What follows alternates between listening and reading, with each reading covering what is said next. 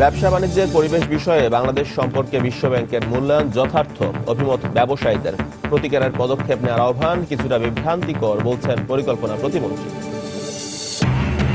1 November থেকে নির্ধারিত ভাড়ায় সিএনজি অটোরিকশা চালানোর নির্দেশ বাস্তবায়ন নিয়ে সংশয়ে যাত্রীরা। নতুন বিধান কার্যকর করতে রাস্তায় থাকবে ভ্রাম্যমাণ আদালত। এবং রাজধানীর কাঁচা বাজারে ঊর্ধ্বমুখী মাছের দাম। শীতের সবজির পর্যাপ্ত সরবরাহ থাকার পরেও দাম কমছে না, অন্য সবজি স্থিতিশীল।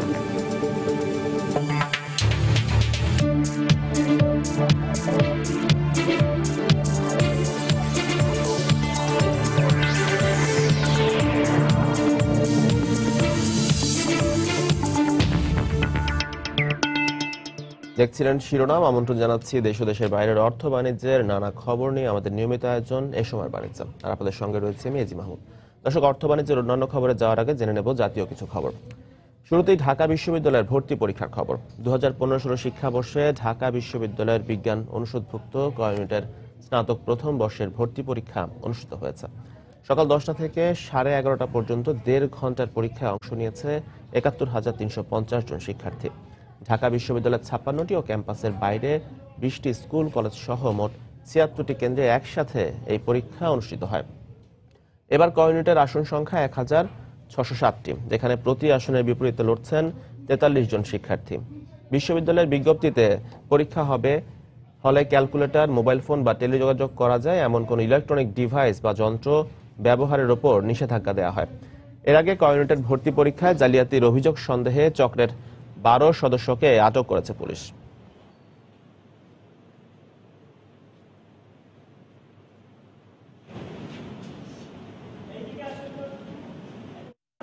দর্শক, ঢাকা বিশ্ববিদ্যালয়ের ক ইউনিটের 2015-16 শিক্ষাবর্ষের ভর্তি পরীক্ষা অনুষ্ঠিত হয়েছে। এই মুহূর্তে ঢাকা বিশ্ববিদ্যালয় এলাকায় রয়েছেন সহকর্মী তারিন মেহেদি। আমরা সরাসরি চলে যাচ্ছি তার কাছে। মেহেদি, আপনি যেমনটি বলছিলেন যে ঢাকা বিশ্ববিদ্যালয়ের ক ইউনিটের প্রশ্নপত্র ফাঁসের অভিযোগে 12 জনকে আটক করা হয়েছে এবং যাদেরকে ডিবি কার্যালয়ে রাখা হয়েছে। কিছুক্ষণ আগে কার্জন হলের যে পরীক্ষা কেন্দ্র রয়েছে সেই পরীক্ষা কেন্দ্রে ঢাকা বিশ্ববিদ্যালয়ের উপাচার্য শারফিন সিদ্দিক এসেছিলেন এবং তার সঙ্গে গণমাধ্যম কর্মীরা আমরা কথা বলেছিলাম। তিনি যেমনটি আমাদেরকে বলেছিলেন যে যেই 12 জনকে আটক করা হয়েছে তারা মূলত ফেসবুকে এবং সামাজিক যোগাযোগ মাধ্যমে প্রতারণা করছিল, অর্থাৎ ঢাকা বিশ্ববিদ্যালয়ের ক ইউনিটের প্রশ্নপত্র পাওয়া গিয়েছে এরকম একটি ফাঁদ তারা পেতেছিল এবং এই ফাঁদ পেতে তারা পরীক্ষার্থী কিংবা তাদের অভিভাবকদের কাছ থেকে মোটা অঙ্কের টাকা হাতিয়ে নিতে চাচ্ছিল। সেরকম একটি চক্রকে মূলত আটক করা হয়েছে এবং বিশ্ববিদ্যালয়ের উপাচার্য যেটি বলেছেন যে তাদের মধ্যে 2-1 জন বিশ্ববিদ্যালয়ের শিক্ষার্থী রয়েছেন এবং যদিও তিনি তাদের নাম পরিচয় এখনো প্রকাশ করেননি, তবে তিনি আমাদেরকে এতটুকু জানিয়েছেন যে যাদেরকে আটক করা হয়েছে তাদের মধ্যে যারাই বিশ্ববিদ্যালয়ের শিক্ষার্থী রয়েছেন তাদের বিরুদ্ধে বিশ্ববিদ্যালয় প্রশাসন কঠোর পদক্ষেপ নেবেন, অর্থাৎ তাদেরকে বহিষ্কার করা হতে পারে বলে তিনি আমাদেরকে জানিয়েছেন। হয়তোবা সেই সিদ্ধান্তটি আমরা 2-1 দিনের মধ্যে পেয়ে যেতে পারবো। এজি আরেকটি বিষয় যেটি মূলত সামাজিক যোগাযোগ মাধ্যমে যে প্রশ্নপত্রটি আসলে প্রশ্নপত্র যে চিত্রটি এসেছিল সেই বিষয়ে আমরা উপাচার্যের সাথে কথা বলেছিলাম। তিনি আমাদেরকে যেটি বলেছেন যে আসলে সেটি মূলত প্রতারণার উদ্দেশ্যে করা হয়েছিল, মূলত তার সঙ্গে যে সঠিক যে প্রশ্নটি রয়েছে তার কোনোই মিল নেই এবং যেটি আমরা অনেকে মিলিয়েও দেখেছিলাম যে পরীক্ষার যে প্রশ্নপত্র রয়েছে সেই প্রশ্নপত্রের সঙ্গে যে সামাজিক যোগাযোগ মাধ্যমে যে প্রশ্নপত্রটি ছড়ানো হয়েছে এবং প্রশ্নপত্র ফাঁসের যে গুজব উঠেছিল সেটির আদৌ কোনো মিল নেই। তবে ঢাকা বিশ্ববিদ্যালয়ের প্রক্টোরিয়াল টিম কিন্তু এই মুহূর্তে কাজ করছে এবং যে 76টি কেন্দ্রে পরীক্ষা অনুষ্ঠিত হচ্ছে সেই 76টি কেন্দ্রে তাদের ভ্রাম্যমাণ আদালত পরিচালনা করা হচ্ছে। পরীক্ষার হলে যদি কেউ অসৎ উপায় অবলম্বন করে থাকেন তাদেরকে প্রয়োজনীয় আইনানুগ ব্যবস্থা তাদের বিরুদ্ধে গ্রহণ করা হবে বলে জানানো হয়েছে বিশ্ববিদ্যালয় প্রশাসনের পক্ষ থেকে।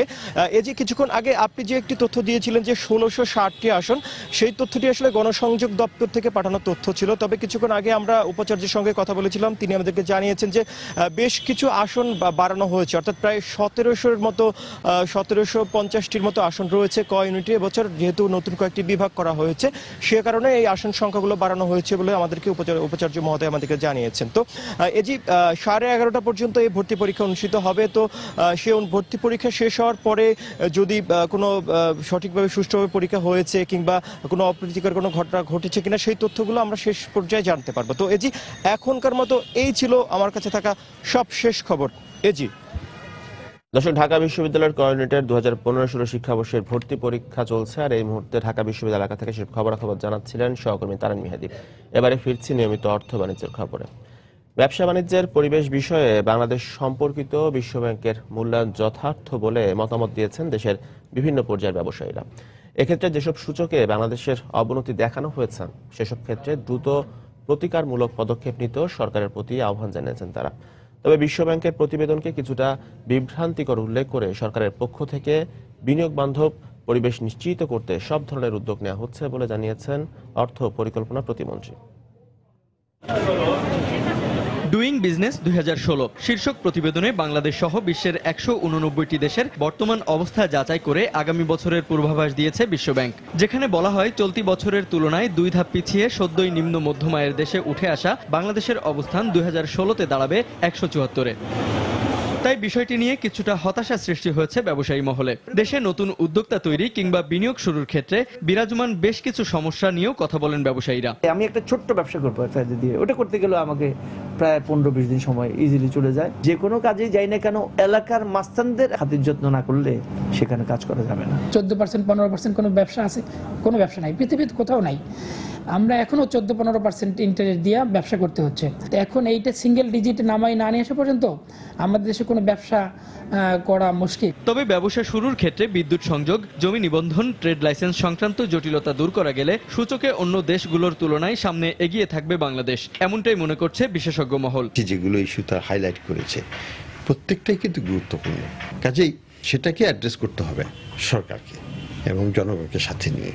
এদিকে বিশ্বব্যাংকের প্রতিবেদনকে সরকারের পক্ষ থেকে বিভ্রান্তিকর বলা হচ্ছে, বরং অর্থ ও পরিকল্পনা প্রতিমন্ত্রীর দাবি দেশে বর্তমানে সবচেয়ে সুষ্ঠু বিনিয়োগ বান্ধব পরিবেশ বিরাজ করছে। সার্বিকভাবে আমরা এগিয়ে যাচ্ছি এবং এটা প্রতিফলন মুখের কথা নয়, আমাদের প্রবৃদ্ধির হার আপনি দেখেন, তারাই তো বলে যে আমরা পূর্বের তুলনায় অনেকটা এগিয়েছি, আমাদেরকে তারা নিম্ন মধ্যবিত্ত আয়ের পর্যায়ে, দেশের আয়ের পর্যায়ে নিয়ে আসলো। সুতরাং এখানে একটা মানে কনফিউজিং একটা বিষয় আছে আর কি। প্রতিবেদনটিতে দক্ষিণ এশিয়ার দেশগুলোর মধ্যে বাংলাদেশের অবস্থান সপ্তম, যেখানে সার্কভুক্ত দেশগুলোর মধ্যে সবচেয়ে পিছিয়ে থাকা আফগানিস্তানেরও উন্নতি হয়েছে 6 ধাপ। জুবাইর ফয়সাল, সময় সংবাদ, ঢাকা। রাজধানীতে 1 নভেম্বর থেকে নতুন করে নির্ধারিত ভাড়ায় চালাতে হবে সিএনজি অটোরিকশা। ভাড়া প্রথম 2 কিলোমিটার 40 টাকা ও পরবর্তী প্রতি কিলোমিটার 12 টাকা। তবে গণপরিবহনের সংকট বজায় থাকায় সরকারি নির্দেশ বাস্তবায়ন নিয়ে সংশয়ে যাত্রী ও প্রাইভেট অটোরিকশা মালিকরা। অন্যদিকে চালকদের দাবি যানজট নিরসন, অতিরিক্ত টাকা জমা নেওয়া ও পুলিশি হয়রানি বন্ধ করা প্রয়োজন। আর বিআরটিএ জানিয়েছে পর্যাপ্ত সংখ্যক ভ্রাম্যমাণ আদালত থাকবে রাজধানীর সড়কগুলোতে। বিস্তারিত জানাচ্ছেন মিজানুর রহমান খবির। রাজধানী ঢাকায় বিআরটিএ অনুমোদন দিয়েছে মাত্র 13,000 সিএনজি অটোরিকশার। ব্যক্তি মালিকানা ও আশপাশের শহর থেকে এসে চলে আরও 1,000 গাড়ি। 2002 সালের আগে 35,000 বেবি ট্যাক্সি চলাচল করলেও পরবর্তীতে সিএনজি অটোরিকশার সংখ্যা 13,000-এই সীমাবদ্ধ রাখে কর্তৃপক্ষ। ফলে গণপরিবহন সংকটকে পুঁজি করেই সিএনজি অটোরিকশার চালক ও মালিকরা অতিরিক্ত ভাড়ার ফাঁদে ফেলেন যাত্রীদের। তাড়াহুড়ার মধ্যে আমাদের বাধ্য হই আমরা এই সমস্ত ইনাদের কথা মানতে বাধ্য হই। ওনারা এমনভাবে সিন্ডিকেট করে রাখে, ভাড়া যেটা বলবে সবাই একই, যার কাছে যেমন পায় আর কি। আমরা পাবলিকরা জিম্মি হয়ে গেছি। আজকে গাড়ি সংকটের কারণে কিন্তু যাত্রীরা রাস্তায় হয়রানি হচ্ছে আর তারা অধিক মুনাফা লাভ করতেছে। চালকদের দুশ্চিন্তা, যানজট আর পুলিশি হয়রানি নিয়ে। এছাড়া মালিক পক্ষের 900 টাকা জমা নেওয়ার নিয়ম মানা নিয়েও শঙ্কিত তারা। সমস্যা আমরাও যদি মালিক চাপ দিতে আমরা যাত্রীর উপর চাপ দিতে হবে, মিটার ছাড়া চালাতে হবে। যানজটটা বেশির কারণে মিটার তো অনেক বিল হয়ে পড়ে। মিটারবিহীন অটোরিকশা চলাচলে বিআরটিএর নিষেধাজ্ঞায় বিপাকে পড়েছেন ব্যক্তিগত হিসেবে নিবন্ধন নেওয়া পরিবহনের চালক ও মালিকরা। হাইকোর্টের নির্দেশনা আছে আমাদের গাড়িগুলো চলার জন্য। এই গাড়িগুলো মিটারে ভাড়া মারে কিনা, চুক্তিতে ভাড়া মারে কিনা, এটা আমরা রাস্তায় থাকবো আমাদের গাড়িগুলো কোয়ারি করার জন্য। অন্যদিকে নতুন হারে ভাড়া ও জমার বিধান কার্যকর করতে বিআরটিএ সচেষ্ট বলে দাবি প্রতিষ্ঠানটির চেয়ারম্যানের। নভেম্বর 1 তারিখে বিআরটিএর নির্বাহী ম্যাজিস্ট্রেট থাকবে 6 জন, জেলা প্রশাসনের পক্ষ থেকে আরও কয়েকজন নির্বাহী ম্যাজিস্ট্রেট যাতে দেওয়া হয়, তাদের পক্ষ থেকে যেন একটা ভ্রাম্যমাণ আদালত পরিচালনা করা। মিজানুর রহমান খবির, সময় সংবাদ, ঢাকা। এদিকে বৃহস্পতিবার এক অনুষ্ঠানে সড়ক পরিবহন ও সেতু মন্ত্রী ওবায়দুল কাদের জানিয়েছেন নভেম্বরে ঢাকায় এবং জানুয়ারিতে চট্টগ্রামে সিএনজি অটোরিকশাকে মিটারের ভাড়ায় চলতে কড়াকড়ি আরোপ করা হবে। অতিরিক্ত ভাড়া অনেক সময় ফ্রি স্টাইল তারা ভাড়া আদায় করে, এ ধরনের অভিযোগের প্রেক্ষিতে তাদের সাথে আলাপ আলোচনা করে আমরা নভেম্বরের 1 তারিখে ঢাকায় আমরা শুরু করব। চট্টগ্রামে জানুয়ারির 1 তারিখ থেকে অটোরিকশা মিটারে চলবে যে সিদ্ধান্ত, সেই সিদ্ধান্ত আমরা কার্যকর করব। সরবরাহ কম থাকায় রাজধানীতে চড়া মাছের বাজার, তবে শীতের অন্যান্য সবজির দাম কমে আসলেও এখনো চড়া ফুলকপি ও বাঁধাকপির দাম। এদিকে কমেছে পেঁয়াজের ঝাঁজ, তবে বেড়েছে আদার দাম। রাজধানীর মহাখালী কাঁচা বাজার ঘুরে এসে আরো জানাচ্ছেন মোস্তফা মাহবুব। শীতের সবজিতে ঠাসা রাজধানীর কাঁচা বাজার। এসব সবজির দাম তুলনামূলক স্থিতিশীল আছে বলে জানালেন বিক্রেতারা। এখানে মানভেদে প্রতি কেজি বেগুন বিক্রি হচ্ছে 50 থেকে 60 টাকায়। এছাড়া পটল ও মূলা 40, শসা মানভেদে 30 থেকে 40, করলা 50 থেকে 60 এবং কাঁচামরিচ 150 টাকায় পাওয়া যাচ্ছে। তবে ক্রেতার অভিযোগ, শীতের অন্যান্য সবজির তুলনায় ফুলকপি বাঁধাকপির দাম বেশ চড়া। ফুলকপি হলো 30 টাকা, পাতাকপি 30 টাকা, মূলা 40 টাকা, টমেটো 100 টাকা কেজি, লাউ 50 টাকা পিস, গাজর হইলো 100 টাকা। যে পরিমাণ সবজি বাড়ছে দাম সেই তুলনায় কমে নাই, দাম আগের মতোই আছে। এখন তো শীতের নতুন শাকসবজি আসছে, সেই অনুসারে যে দাম কমার কথা ছিল সেই লেভেলে কমে নাই। তবে বাজারে কিছুটা কমেছে পেঁয়াজের দর। বাজারে দেশি পেঁয়াজ বিক্রি হচ্ছে 55 টাকায়। এছাড়া কিছুটা বেড়েছে আদা ও রসুনের দাম। আদা আগে ছিল 80 টাকা, এখন 100 টাকা করে। আর রসুন একটু বাড়ছে, আগে ছিল 100, এখন 110 টাকা করে। এদিকে মাছের বাজারে দর কিছুটা ঊর্ধ্বমুখী। বিক্রেতারা জানালেন, ইলিশের দাম স্থিতিশীল থাকলেও সরবরাহ কম থাকায় দাম বেড়েছে অন্যান্য মাছের। তেলাপিয়া বড়টা মনে করেন 170-80 টাকা, ছোটটা আছে 130 টাকা, রুই আছে, নলা আছে, ছোটটা 180 টাকা। একটু চড়া, শুক্রবার দিন তো এই ঘাটে গিয়ে মাছ পাওয়া যায় না। ইলিশ মাছ যেটা 1 কেজি সাইজ, এটা আপনার কাছে 1200 টাকা পিস। শিং মাছ, মাগুর মাছ যখন আমদানি নেব না, আমরা সব মাছের দামটা একটু কমবো। রুই মাছ, এই মাছ ছিল হচ্ছে 200 টাকা, 180 টাকা ছিল, এবং আজকে তো অনেক দাম বেশি। বাজারে প্রতিহালি হাঁসের ডিম 38 এবং ফার্মের মুরগির ডিম 32 টাকায় বিক্রি হচ্ছে। এছাড়া কেজি প্রতি 10 থেকে 15 টাকা বেড়ে ব্রয়লার 150 এবং গরু ও খাসির মাংস আগের দামেই পাওয়া যাচ্ছে। মোস্তফা মাহবুব, সময় সংবাদ, ঢাকা। কৃষকের কাছ থেকে আমন ধান ক্রয় এবং খোলা বাজারে চাল ও আটার বিক্রয় মূল্য নির্ধারণ করা হবে আগামী 12 নভেম্বর। মন্ত্রণালয়ের সভাকক্ষে খাদ্য পরিকল্পনা ও পরিবর্ধন কমিটির বৈঠক শেষে খাদ্যমন্ত্রী অ্যাডভোকেট কামরুল ইসলাম এ তথ্য জানিয়েছেন। বৃহস্পতিবার রাজধানীর খাদ্য ভবনের সভাকক্ষে এই সংক্রান্ত একটি বৈঠক অনুষ্ঠিত হয়। বৈঠকে অর্থমন্ত্রী আবুল মাল আব্দুল মুহিত, কৃষিমন্ত্রী বেগম মতিয়া চৌধুরী, স্থানীয় সরকার, পল্লী উন্নয়ন ও সমবায় মন্ত্রী ইঞ্জিনিয়ার খন্দকার মোশাররফ হোসেন উপস্থিত ছিলেন। পরে খাদ্যমন্ত্রী অ্যাডভোকেট কামরুল ইসলাম জানান, বর্তমানে বাংলাদেশে খাদ্য গুদামের ধারণ ক্ষমতা রয়েছে 20 লাখ টন। এসব খাদ্য গুদামে মজুদ রয়েছে 16 লাখ টন খাদ্য, যা গত বছরের চেয়ে 3 লাখ টন বেশি।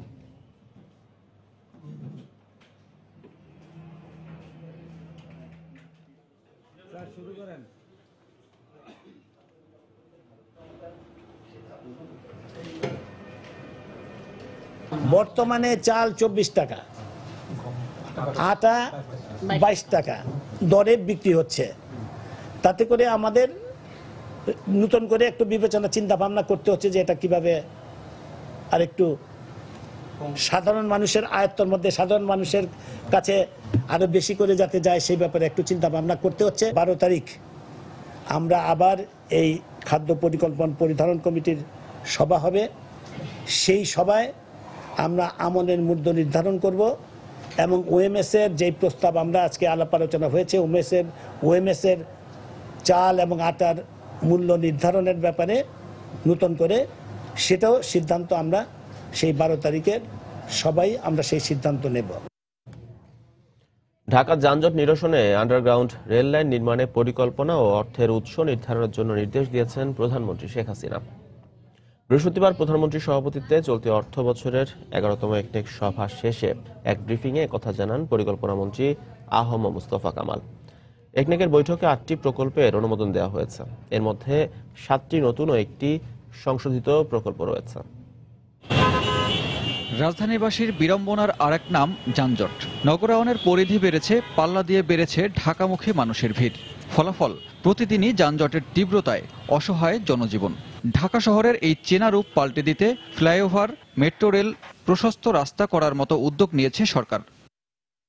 এসব প্রকল্প বাস্তবায়িত হওয়ার আগেই এবার প্রধানমন্ত্রী নির্দেশ দিয়েছেন পাতাল রেলের উদ্যোগ নিতে। যাচাই বাছাই করে অন্য দেশের অভিজ্ঞতা কাজে লাগিয়ে করা হবে পরিকল্পনা। শুধু তাই নয়, এরপর বাস্তবায়নের জন্য খোঁজা হবে অর্থের উৎস।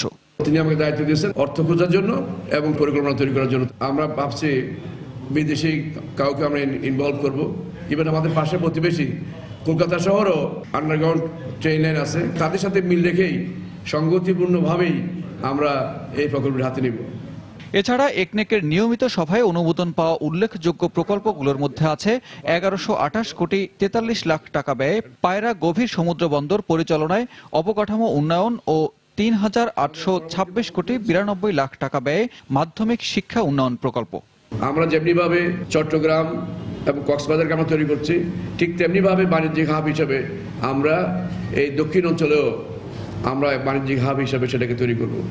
আমরা পায়রাতে শুধু ডিপ সি পোর্ট না, পায়রা এখানে আমাদের স্পেশাল ইকোনমিক জোন হচ্ছে, পায়রাতে একটা অনেক বড় পাওয়ার প্ল্যান্ট হচ্ছে।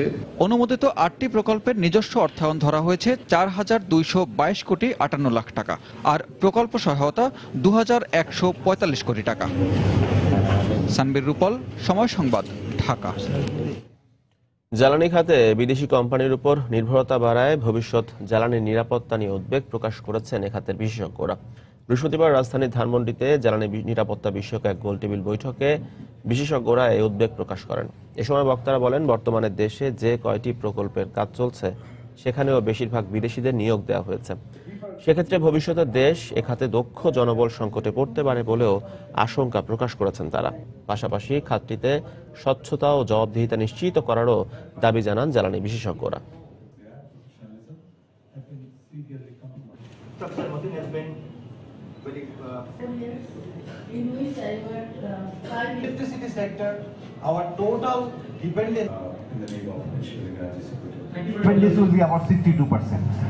জ্বালানি খাতে আমরা দিন দিন পরনির্ভরশীল হয়ে পড়ছি। ভবিষ্যতে জ্বালানি নিরাপত্তার ক্ষেত্রে এই বিদেশ নির্ভরতা আমাদের সবচেয়ে বড় চ্যালেঞ্জ। যেভাবেই হোক এই বিদেশি কোম্পানির উপর নির্ভরশীলতা কমাতে হবে। পাশাপাশি দক্ষ জনবল সংকট রয়েছে আমাদের যারা রয়েছে তাদের কাজে লাগাতে হবে, কাজের সুযোগ তৈরি করে দিতে হবে। আমাদের যেসব লোকবলগুলো আছে তারা বসে আছে, তাদের ক্যাপাসিটি বিল্ডিং করার কোনো রকম কোনো পরিকল্পনা নেই। সরকারের যে পলিসি সেটা দেখা যাচ্ছে যে জেনারেশনটা প্রাইভেট সেক্টর করবে, আমরা কিনবো। সুতরাং আমাদের লোকবল তৈরি করার দরকার নেই। জ্বালানি খাতে গণশুনানির যে বিধান রয়েছে অনেক ক্ষেত্রেই তা মানা হয় না। জনগণের কথা শুনতে হবে, তাদের সিদ্ধান্ত মেনে নিতে হবে। আর এটা করতে না পারলে ভবিষ্যতে জ্বালানি নিরাপত্তার ক্ষেত্রে সরকারকে নানা প্রতিবন্ধকতার মুখে পড়তে হতে পারে। এদিকে জ্বালানির উপর চাপ কমাতে দেশের 6 কোটি বসতবাড়িকে হোম সোলার সিস্টেমের আওতায় নিয়ে আসার কথা জানিয়েছেন প্রধানমন্ত্রীর জ্বালানি বিষয়ক উপদেষ্টা তৌফিক ইলাহি চৌধুরী। বৃহস্পতিবার বিস ও জাপান ফাউন্ডেশন আয়োজিত দক্ষিণ এশিয়ার জ্বালানি নিরাপত্তা ও জাপানের ভূমিকা শীর্ষক সেমিনারের সমাপনী অনুষ্ঠানে তিনি এ কথা বলেন। এছাড়া বাংলাদেশ ভারতের মধ্যে জ্বালানি চুক্তি এবং দক্ষিণ এশিয়ার দেশগুলোর মধ্যে জ্বালানি নিরাপত্তা নিয়ে বাংলাদেশের পর্যবেক্ষণও তুলে ধরেন তিনি। অন্যদিকে পররাষ্ট্র প্রতিমন্ত্রী শাহরিয়ার আলম বাংলাদেশে 10 ভাগ জ্বালানি অপচয় হয় এবং অন্যদিকে জাপানে অপচয়ের হার 0% উল্লেখ করে বলেন, এ ক্ষতি কমাতে জাপানের কাছে প্রযুক্তিগত সহায়তা চায় বাংলাদেশ। সেমিনারে বাংলাদেশে নিযুক্ত জাপানের রাষ্ট্রদূত উপস্থিত ছিলেন। প্রধানমন্ত্রী শেখ হাসিনা জাতিসংঘের পরিবেশ ও জলবায়ু এবং আইসিটি পুরস্কার অর্জন করায় রাজধানীতে 3 দিনব্যাপী লোক উৎসবের আয়োজন করেছে বাংলার মুখ নামে একটি সাংস্কৃতিক সংগঠন। বৃহস্পতিবার শিল্পকলা একাডেমিতে এই আয়োজনের উদ্বোধন করেন সংস্কৃতিমন্ত্রী আসাদুজ্জামান নূর। উপস্থিত ছিলেন অর্থমন্ত্রী আবুল মাল আব্দুল মুহিত, রেলপথ মন্ত্রী মুজিবুল হক সহ সংগঠনের নেতাকর্মীরা। এ সময় বক্তারা বলেন, প্রধানমন্ত্রী শেখ হাসিনার নেতৃত্বে বাংলাদেশ এগিয়ে যাচ্ছে। দেশের এই উন্নয়নকে কেউ বাধাগ্রস্ত করতে পারবে না। অনুষ্ঠানে লঘুগান পরিবেশন করেন দেশের বিভিন্ন স্থান থেকে আগত শিল্পীরা। আগামী 2 দিন বিকেল 4টা থেকে রাত 10টা পর্যন্ত চলবে এই অনুষ্ঠান।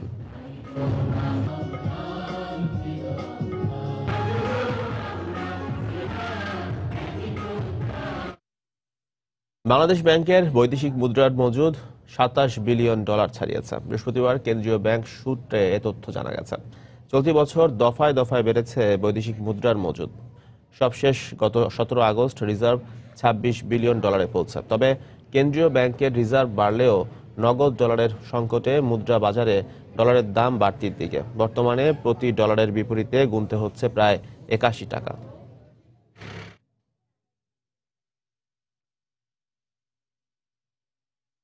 আন্তঃব্যাংক লেনদেন আরও দ্রুত ও ঝুঁকিমুক্ত করতে real time gross settlement system RTGS চালু করা হয়েছে। বৃহস্পতিবার বাংলাদেশ ব্যাংকের প্রধান কার্যালয়ে অর্থ লেনদেনের নতুন এই পদ্ধতির উদ্বোধন করেন গভর্নর ডক্টর আতিউর রহমান। এ সময় তিনি আশা করেন এর ফলে আর্থিক খাতে গ্রাহক পর্যায়ে আস্থা বাড়ার সাথে সাথে বিনিয়োগও বাড়বে, ফলে দেশের অর্থনৈতিক উন্নয়ন আরও গতিশীল হবে। এ সময় জানানো হয় বর্তমানে দেশের 55টি তফসিলি ব্যাংকের 5000-এর বেশি শাখায় এ সুবিধা পাবেন গ্রাহকরা।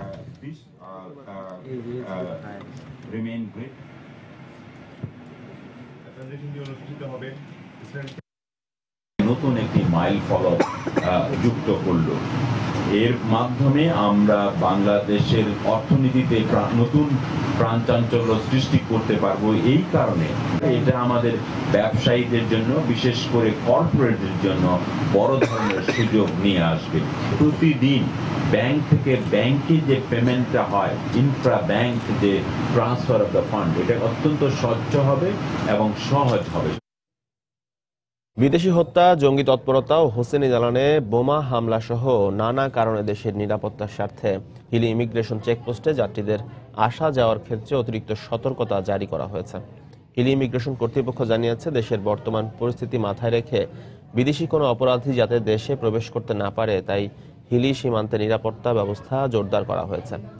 এরই অংশ হিসাবে যাত্রীদের পাসপোর্টের যাবতীয় তথ্য সঠিকভাবে যাচাই বাছাইয়ের পরই তাদের দেশে প্রবেশের অনুমতি দেওয়া হচ্ছে। এছাড়া দেশের কোনো অপরাধী কিংবা সন্দেহভাজন ব্যক্তি যেন বিদেশে পালিয়ে যেতে না পারে, সেক্ষেত্রেও সর্বোচ্চ সতর্কতা অবলম্বন করা হচ্ছে।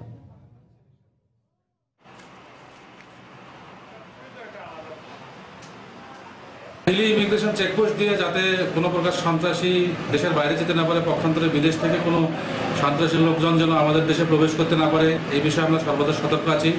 এবং রিসেন্ট কিছু বিদেশি নাগরিকদের প্রতি নিষেধাজ্ঞা জারি আছে, তারা যেন কোনো প্রকার আমাদের দেশে প্রবেশ করতে না পারে, এইভাবে আমরা সার্বক্ষণিকভাবে সতর্ক দৃষ্টি রাখছি। বাগেরহাটের সুন্দরবন সফর করেছেন জাতিসংঘ বিশ্ব পর্যটন সংস্থা UNWTO এর সেক্রেটারি জেনারেল রিফাইওর নেতৃত্বে 8টি দেশের পর্যটন মন্ত্রী সহ উচ্চ পদস্থ কর্মকর্তারা। তাদের সঙ্গে রয়েছেন বেসামরিক বিমান ও পর্যটন মন্ত্রী রাশেদ খান মেনন। বেলা 11:30টার দিকে একটি বিশেষ হেলিকপ্টার যোগে তারা বাগেরহাটে পৌঁছান। পরে সেখান থেকে একটি জাহাজে করে সুন্দরবনের জীববৈচিত্র্য এবং প্রাকৃতিক সৌন্দর্য উপভোগ করেন তারা। এ সফরে চীন, নেপাল, ভিয়েতনাম, শ্রীলঙ্কা, কম্বোডিয়া ও ভারতের পর্যটন মন্ত্রী সহ 8টি দেশের উচ্চ পদস্থ কর্মকর্তারা রয়েছেন।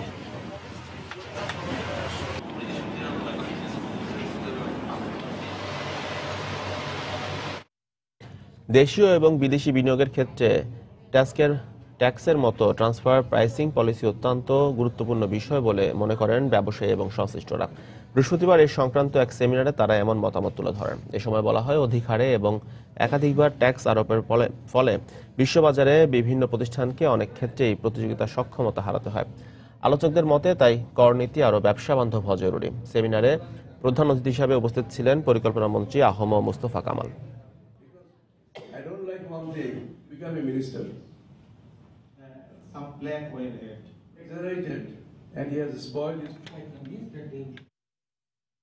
কক্সবাজারের রামু উপজেলার বাঘখালী নদীতে অনুষ্ঠিত হল বৌদ্ধ ধর্মের ঐতিহ্যবাহী জাহাজ ভাষা উৎসব। প্রবারণা পূর্ণিমা উপলক্ষে উৎসবকে ঘিরে বিভিন্ন ধর্মের মানুষের মিলন মেলায় পরিণত হয় এই উৎসব। বৌদ্ধ ধর্মীয় নেতারা বলছেন, এই উৎসবের মাধ্যমে সম্প্রীতির বন্ধন আরও সুদৃঢ় হবে, পাশাপাশি পর্যটক আকর্ষণীয় এই উৎসব ভূমিকা রাখতে পারে। সুজাউদ্দিন রুবেলের তথ্য, মোহাম্মদ ফরাজের ছবি নিয়ে ডেস্ক রিপোর্ট। প্রবারণা পূর্ণিমা উপলক্ষে বৃহস্পতিবার আয়োজিত উৎসবে বাঁশ, বেত, কাঠ, কাগজ দিয়ে অপূর্ব কারুকাজে ঈগল, ময়ূর, চূড়া সহ বিভিন্ন প্রাণীর প্রতিকৃতি ফুটিয়ে তৈরি করা হয় জাহাজ। বৌদ্ধ ধর্মীয় ভাষায় যাকে বলা হয় কল্পজাহাজ। নানান বাদ্য বাজিয়ে নেচে গিয়ে সবাই মেতে ওঠে উল্লাসে। আর এই উচ্ছ্বাসের মধ্যেই রামুর বাকখালী নদীতে ভাসানো হয় 8টি জাহাজ। উৎসবকে ঘিরে নদীর দুই পাড়ে শত শত মানুষ ভিড় জমায়। বৌদ্ধ ধর্মের ঐতিহ্যবাহী উৎসব হলেও সব ধর্মের মানুষের উপস্থিতি ছিল এখানে। প্রতি বছরে এরকম মজা করে আমরা বন্ধু বান্ধবীদের সাথে আসছি, অনেক মজা করছি। মুসলিম, খ্রিস্টান, রাখাইন এবং সনাতন ধর্মাবলম্বীরা আছি। আমরা মনে করি এটা সব আমাদের সবারই একটা আনন্দের অনুষ্ঠান এবং সবারই একটা মিলন মেলা। আর ধর্মীয় সম্প্রীতি অক্ষুণ্ণ রাখতে এই উৎসব ভূমিকা রাখবে বলে জানালেন এই ধর্মীয় নেতা। জাতি ধর্ম নির্বিশেষে সব মানুষ মিলে একাকার হয়ে গেছে। তা আমরা আশা রাখছি এই অনুষ্ঠানের মাধ্যমে আমাদের সম্প্রীতির বাঁধন আরো সুদৃঢ় হবে। এদিকে উৎসব উদযাপনে সবসময় আয়োজকদের পাশে থাকার আশ্বাস দিলেন স্থানীয় সংসদ সদস্য। গতবারের চেয়ে এবারে আকর্ষিত বেশি এবং আগামীবার আরো ব্যাপক করে করার জন্য স্থানীয়ভাবে আমরা উদ্যোগ নিয়ে যাচ্ছি। 200 বছর পুরনো এই উৎসব শুধু ধর্মীয় দৃষ্টিকোণ থেকে গুরুত্বপূর্ণ নয়, যুগ যুগ ধরে হাজার হাজার শিশু কিশোর ও আবালবৃদ্ধ বনিতার মাঝে নির্মল আনন্দ ও সৌহার্দ্য সম্প্রীতির বন্ধন সুদৃঢ় করে আসছে। সময় সংবাদ, কক্সবাজার। এবার দেশের বাইরের অর্থ বাণিজ্যের খবর। অবশেষে চলতি বছরের ডিসেম্বরেই ব্যাংক ঋণের সুদের হার বাড়ানোর কথা ভাবছে যুক্তরাষ্ট্রের কেন্দ্রীয় ব্যাংক ফেডারেল রিজার্ভ। সম্প্রতি ব্যাংকটির সবশেষ সভায় এমন ইঙ্গিত দিয়েছেন প্রতিষ্ঠানটির শীর্ষ কর্মকর্তারা। আগামী ডিসেম্বরে ব্যাংকটির পরবর্তী সভায় ব্যাপারে চূড়ান্ত সিদ্ধান্ত নেওয়া হবে বলেও জানানো হয়েছে। তবে অক্টোবরেই ব্যাংক ঋণে সুদের হার বাড়বে এমনটাই প্রত্যাশা ছিল বাজার বিশ্লেষকদের। কিন্তু মন্দা কাটিয়ে ওঠার পর থেকে মার্কিন অর্থনীতি এখনও পরিবর্তিত ধারায় চলছে বলে মনে করছে ফেড। বিশ্ব অর্থনীতির ইতিবাচক ধারা ও অভ্যন্তরীণ শ্রমবাজার শক্তিশালী হয়ে ওঠায় ব্যাংক ঋণে সুদের হার বাড়ানোর সিদ্ধান্ত নেওয়া হয়েছে বলেও এক বিবৃতিতে জানিয়েছে ব্যাংকটি। এর আগে বেশ কয়েক দফায় সুদের হার বাড়ানোর ঘোষণা দিয়েও তা স্থগিত করে ফেড। 2008 সালের ডিসেম্বর থেকে ব্যাংক ঋণের সুদের হার শূন্যের কাছাকাছি রয়েছে যুক্তরাষ্ট্রে।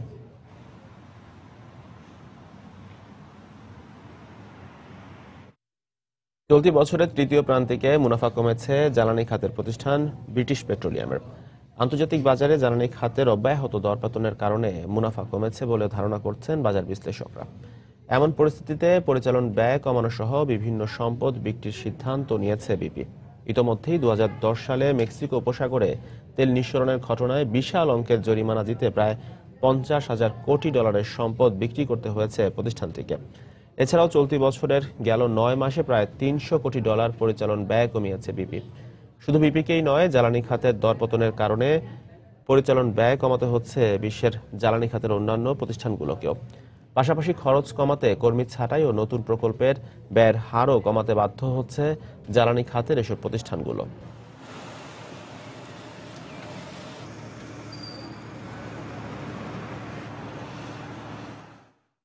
চলতি বছরের তৃতীয় প্রান্তিকে লোকসানে পড়েছে জার্মান গাড়ি নির্মাতা প্রতিষ্ঠান ফোক্সওয়াগন। এর মধ্য দিয়ে গেল 15 বছরের মধ্যে প্রথমবারের মতো কোনো প্রান্তিকে লোকসানে পড়তে হলো প্রতিষ্ঠানটিকে, যার আর্থিক পরিমাণ প্রায় $384 কোটি। অতিরিক্ত কার্বন নিঃসরণ কেলেঙ্কারির ঘটনায় গাড়ির বিক্রি কমে যাওয়াকেই এজন্য দায়ী করছেন বাজার বিশ্লেষকরা। চলতি বছরে এখনো পর্যন্ত বিভিন্ন মডেলের 50 লাখ ত্রুটিপূর্ণ গাড়ি বাজার থেকে ফিরিয়ে নিতে হয়েছে প্রতিষ্ঠানটিকে। শুধু এতেই প্রায় 40% মুনাফা কমেছে ফোক্সওয়াগনের। আর এমন পরিস্থিতিতে বিনিয়োগ ও পরিচালন ব্যয় কমানোর পরিকল্পনাও করছে প্রতিষ্ঠানটি।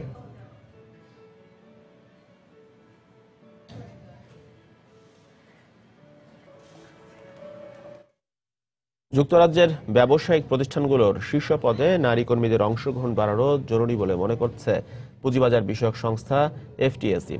সম্প্রতি প্রকাশিত এক প্রতিবেদনে এমন কথা জানিয়েছে সংস্থাটি। বর্তমানে এই পুঁজিবাজারে তালিকাভুক্ত 100টি প্রতিষ্ঠানের শীর্ষ পদে 25% নারী কর্মরত রয়েছেন। তবে তা যথেষ্ট নয় বলে মনে করছে সংস্থাটি। 2020 সালের মধ্যে এফটিএসি এর তালিকাভুক্ত 350টি প্রতিষ্ঠানের শীর্ষ পদে নারীর অংশগ্রহণ 33% উন্নীত করার আহ্বান জানিয়েছে সংস্থাটি। কর্মক্ষেত্রে সমতা বিধানের লক্ষ্যেই নারীর অংশগ্রহণ বাড়ানো উচিত বলে মনে করছেন সংস্থাটির কর্মকর্তারা।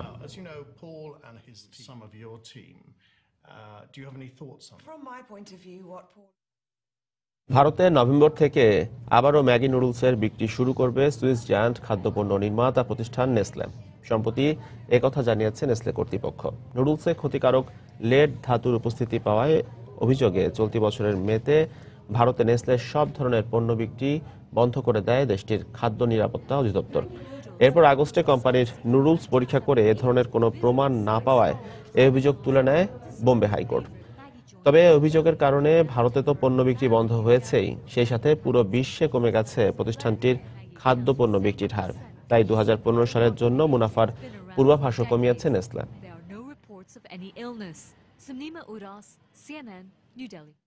দর্শক, আবারও জানিয়ে দিচ্ছি এ সময়ের বাণিজ্যের শিরোনামগুলো।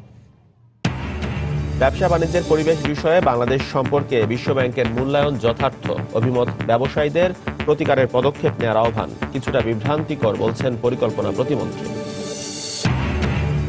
1 নভেম্বর থেকে নির্ধারিত ভাড়ায় সিএনজি অটোরিকশা চালানোর নির্দেশ বাস্তবায়ন নিয়ে সংশয় যাত্রীরা। নতুন বিধান কার্যকর করতে রাস্তায় থাকবে ভ্রাম্যমাণ আদালত। এবং রাজধানীর কাঁচা বাজারে ঊর্ধ্বমুখী মাছের দাম। শীতের সবজির পর্যাপ্ত সরবরাহ থাকার পরেও দাম কমছে না, অন্য সবজি স্থিতিশীল। দর্শক, এই ছিল এ সময়ের বাণিজ্য। যে কোনো খবর পেতে ভিজিট করুন সময়নিউজ.tv আর সঙ্গেই থাকুন সময়।